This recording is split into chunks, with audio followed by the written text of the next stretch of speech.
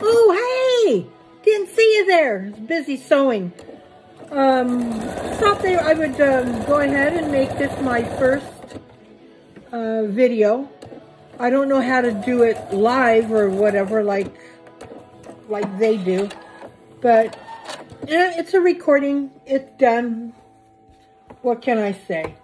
So I am sewing up Creed and Emily's wedding quilt. How pretty. Well, that's the back side. There's the front. What it's going to be is look like this. I don't know if you can. Yeah, you can. It's called a chandelier. It's really quite pretty. I love the colors on this. Anyway, so I thought, okay, today's a good day. I'll go ahead and just kind of do an introductory. Not a real long one, because I'm kind of concentrating. Anyway, a lot of people have asked me, how did I hear of the Credence and Bishop show? Well, it was, I'm going to say it's been a year now. Maybe longer, I don't know. But anyway, and it was during a chase, because I absolutely love chases. I love them. I live for them. Living in California, you couldn't get enough. And they were always at me. Day after day after day. Not many of them are televised. Not many are known, but there are a lot of chases. Anyway, because they're just jerks in California. That's why I don't live there anymore, because they're just jerks. And it's actually, to me, it's terrifying to live there now. So anyway, so when I first heard of Credence and Bishop show was during that really long chase that there was in the Inland Empire. And it was like, what, 6-8 hours or something? And the guy was going like 20 miles an hour of that on the freeway. It was just really stupid. I don't know why the police don't stop them immediately, but I guess that's for another story. Anyway, it was during that chase that I was looking at, watching the chase on the news station, and their feed cut out, and as it does in the Inland Empire, their feed cuts out. Or the helicopter had to do some, I don't know. But anyway, so I panicked because that chase was not over. So I go on to Google, and I Googled live chases. And lo and behold, I went on to YouTube. And what do you think comes up? Credence and Bishop show, because they're live. What the heck, cat? Got freaking nerve. Boot you out of here. You don't pay rent anyway. Anyway, so I go onto YouTube, and I Googled live chases, and Credence and Bishop show comes on, and I'll be darned, they were live. So I went ahead and switched over and watched it from there. That's also the time I sent my very first dono. Credence and Mikey both say it was, at that time, the biggest one, the first big one they've ever gotten. And it was only like $20, $25. It wasn't, to me, it was not that much, trust me. So, that was the first one I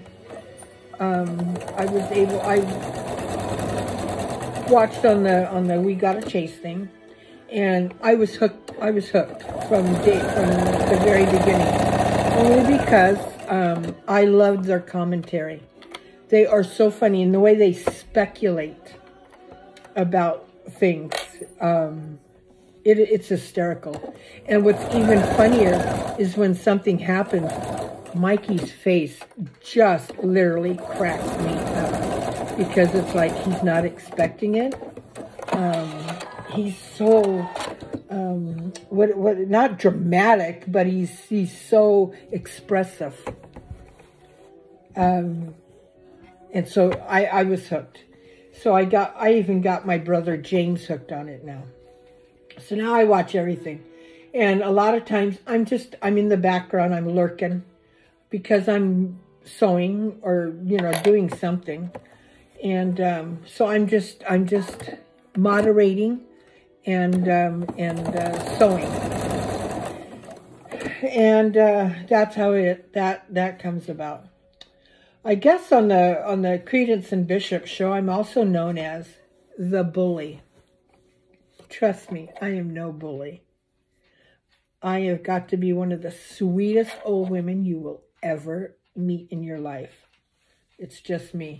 I don't know why I got that name stuck, but I did. Anyway, Stony, stop it. My God, I'm on TV. Kidding. He's not here. But wouldn't you love to see that? Oh my God, that is my thing. I just want to I so want to do. Have him here, me be there. Him snuggled up in one of the quilts I made. Wouldn't that just be a freaking hoot? I love it. Anyway, I don't know why I'm so infatuated with that poor guy. Oh, crap. Oh, that just didn't turn out, did it? Nope, I gotta fix that. Anyway, so, wouldn't that just be a hoot? I don't know why I'm so infatuated with this guy. It's just, maybe he's just some lost soul. And the mother in me kind of reaches out. I know he was an orphan. And he was adopted. And his story is kind of sad. And my heart just goes out to this dude.